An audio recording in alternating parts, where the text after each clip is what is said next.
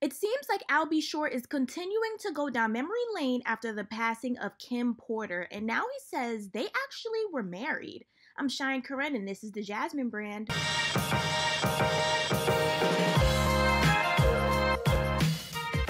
So Al B. Shore says he and Kim Porter were married, but nobody knew because they didn't discuss it.